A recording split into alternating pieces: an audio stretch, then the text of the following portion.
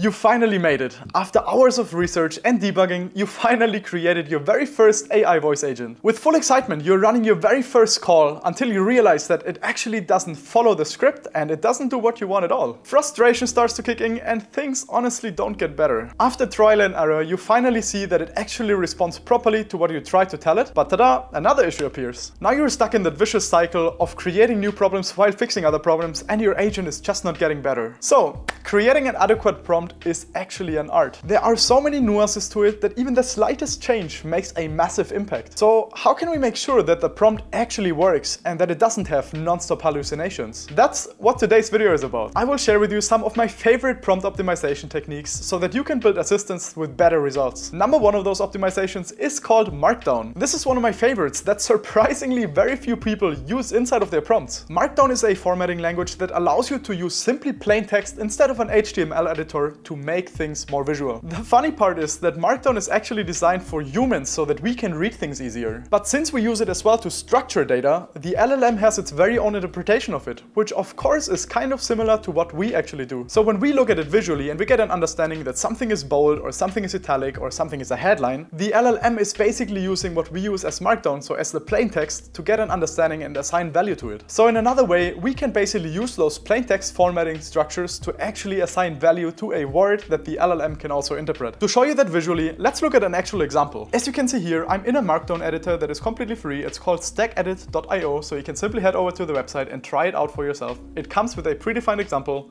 I removed it here so I can actually guide you along and show you the power of it in the first place. So what I did here is I just created a very basic example prompt so that you can get an understanding of it. So most people, from what we see, is they literally include something like that into their prompt instructions, which also works, but it is not as accurate in case you would use something like Markdown language. So like I mentioned, Markdown basically allows you to format things. And as you can see on the right, this is basically the preview where we can see how that Markdown affects the actual text. And on the left here, for now, we only have plain text. You have some predefined formattings up here that you can basically use to format something. I'm just gonna show you the whole thing manually in the first place, because in the end, it is just text that we are using. And the first thing that we want to assign value to is these titles here. So first name and last name should obviously be important as an identification that after that there follows an actual value. So we are just defining that by making it bold, and we can make it bold by using 2 asterisks before and 2 asterisks after the words that we want to make bold, as you can see here. Now you can see that it marks it, and this is the preview, and you can see that the word is now written in bold as well. So you can do the exact same thing by using the pre-formatting up here. And as you can see, it basically marked both of them thick and bold right now. So now we would also maybe adjust the user details as a title, because now we mentioned something is bold, but we can also use the user title as a title, so an actual kind of separation as a section. And we can do that by adding 2 hashes or specific hashes in the front that would basically indent it deeper. So you can imagine it like sub-headlines. As you can see, it makes it smaller and smaller. There's 6, just like you have it in HTML. So by just having 1, this would be like an H1. So then the biggest headline, second biggest, third, fourth, fifth, and 6th. So just to give you an understanding. Since we are using user details and it is not the main thing, I'm gonna keep it at 2. So I have the proper indentation and can say, okay, this is that. And then when I have 3, I will basically add another title in the subsection, which would then look something like this. So I have then the subsection under that, and you can see that the title now is smaller because this one is a big one, right? Or like the second biggest title. This is a little introduction to the whole setup and how we could use it inside of the prompt to make the prompt better. So if you now copy this whole part and you basically paste that into your prompt, the AI will have a better understanding of what specific parts inside of your prompt mean, and the output is probably going to be better and maybe even a little bit faster than if you would just write it in plain text. And again, that is something I would like to mention, because leveraging Markdown inside of your prompts not only makes it understand the things a little bit better and has a better and more accurate outcome, it really also speeds up the token generation, because through those value definitions, it usually and most likely takes a little bit less time for the next token to be generated by the LLM. So the return of the whole response and the stream, whatever you're using, is going to be faster. So if you're using it in voice agents, it is probably more likely that you will get a faster response by using proper Markdown language. Now, the second tip I want to give you is by breaking your prompt into sections. Now, since you learned about Markdown, you can leverage that to even further optimize your prompt. Now, as you've seen in the previous example, we are using Markdown to give meaning to specific parts of the text. You also learned that we turned this part into a title by adding 2 hashes in the front of it. Now, imagine you are looking at a blog post and you are reading it,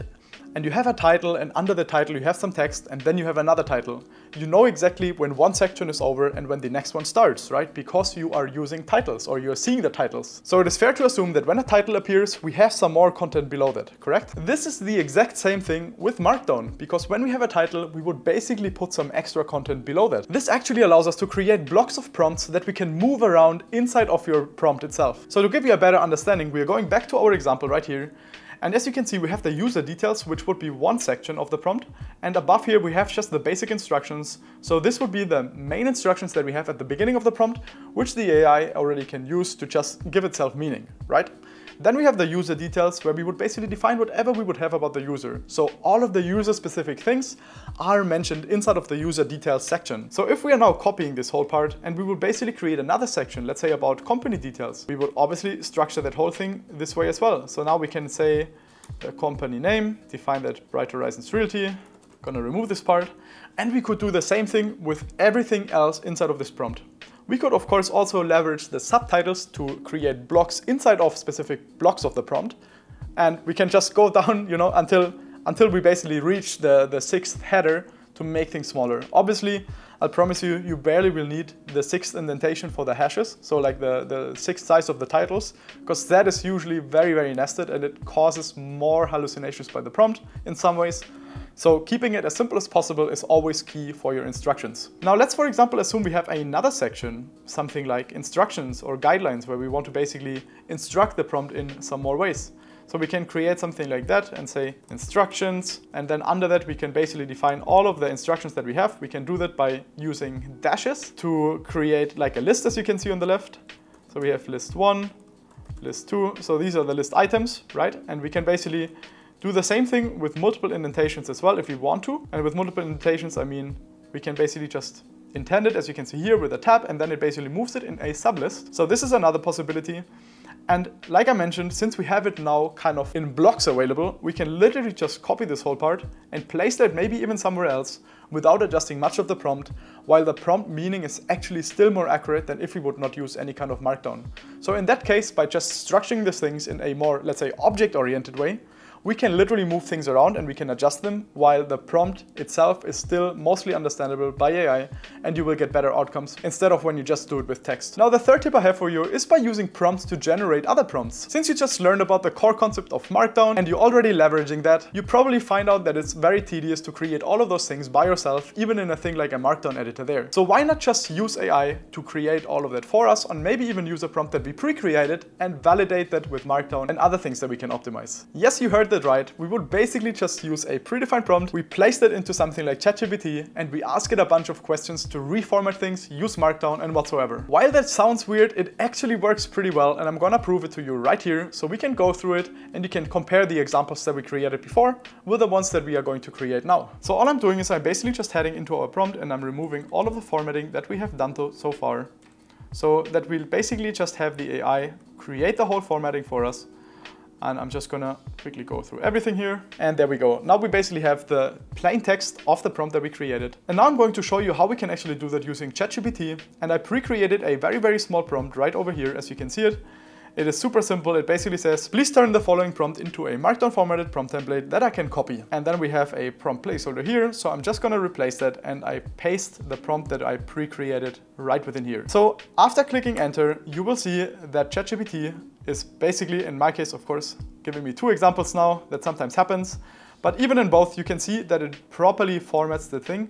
In that case, it uses an actual numeric item. In that, it uses a list item. In my case, I would probably just go with a list item. So let's do that. Once clicking on it, you can see that it basically provides us the whole template in Markdown. So now if you would have an AI assistant, you can literally just copy that, go over to your AI assistant and place it right in there. And to show you that it actually works well, I'm just going to replace that part and replace it by the prompt that we copied. And as you can see here, it actually did a pretty decent job.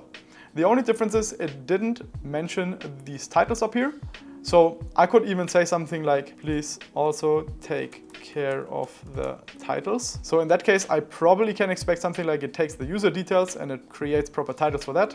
Yep, as you can see, it looks better. So by copying that, I can just head back into Stack Edit, paste it. And as you can see, it adds titles as well. It even adds a main title, which is okay. In my case, I'm not needing that one. So this is literally the form it basically provides, which looks very similar to what we had in the beginning. So as you can see, ChatGPT is a very big help if it comes to reformatting those prompts using the right prompt language. And definitely make sure to stay until the end of the video, as I'm going to share with you a more optimized prompt that does a lot of more optimizations to the ones that you already created before, so that you literally just drop them into ChatGPT and you have them completely reformatted and optimized. So again, that it is easier for the LLM to use it and for you to just have a better outcome. Number 4 of tips that you can use to make your prompts better is by avoiding negative prompting. I've already done a complete video on that, which will be linked up somewhere here, where I'm basically going into the details of what negative prompting actually is and how it works. So to just summarize it, I'm going to give you a short explanation of it right here. Imagine your AI assistant sounds weird because it has commas and points in places where it shouldn't be, and the language just doesn't sound right. It doesn't give you the right outcome, which again just causes to a decrease of usage inside of your voice assistant, and people start hanging up or maybe not even calling again anymore. So what I see people normally do in that case, they basically write something into the prompt like, do not use too many commas and points. While this works sometimes,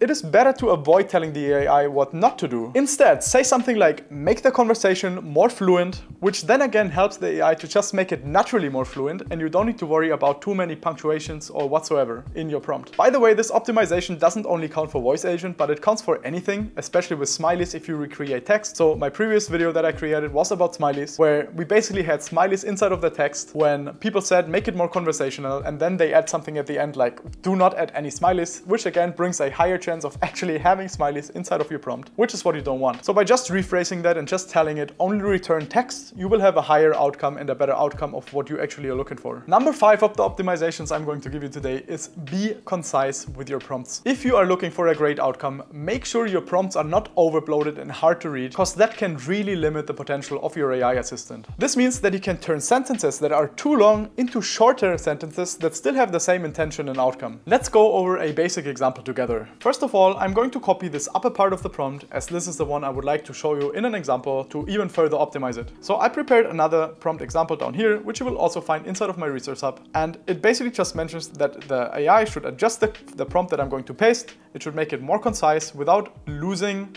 meaning and intention. So once I paste the prompt down here and I press enter, you can see that it basically recreates the prompt, and it usually makes that shorter. As you can see here, it says your Lisa support assistant from blah blah blah assist users with property inquiries and utilize available user details during the conversation. So it is a little bit shorter than here, so you can see that it basically just shortens the amount of tokens it uses, which again just helps you to make the prompt more concise. What you can also do is you can basically just include that to make it more conversational at the same time while being more concise, which again might help to make it a little bit easier to read. We also call it prompt compression, and I hope it gives you a little bit of an idea on how you can make the prompt shorter using AI as well. Let's look now at a more advanced example of prompt compression that may not be so easy to read for you, but it is definitely easier to read for the LLM, because we literally instruct the LLM to use its very own knowledge to compress things in a way that it is better to understand for itself, which kind of sounds weird and it's going to look weird, but I'm going to walk you through everything. I also want to mention that this prompt works in a lot of cases, but obviously depending on your assistant or what industry it is in, or the way it's written or the language,